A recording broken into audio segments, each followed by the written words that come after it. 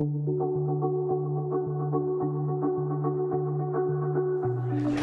is important because it is a showcase for a large number of really great independent comics artists.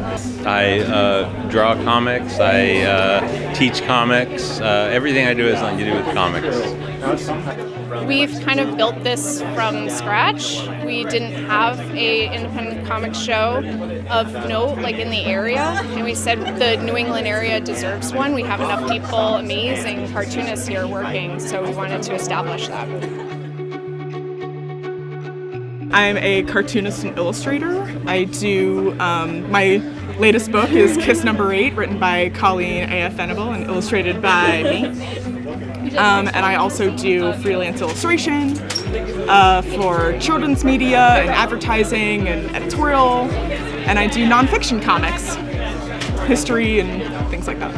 I've been going to MICE nearly every year since its inception, including before its inception when it was still the zine fair, and I love it with all of my heart and soul.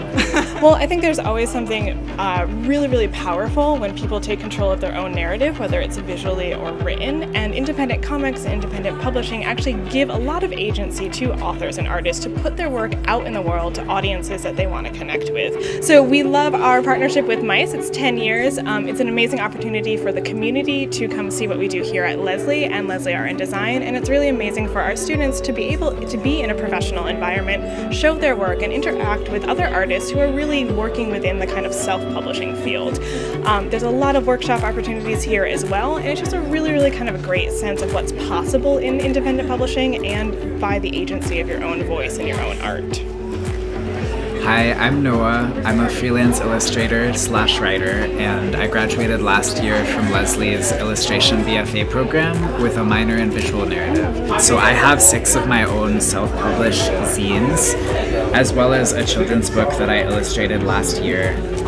It was my first ever children's book, written by Teresa Ford.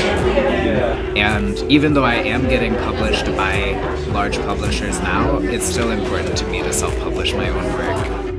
I think independent comics are so important because self-publishing is an act of self-actualization. It's putting your work into the world.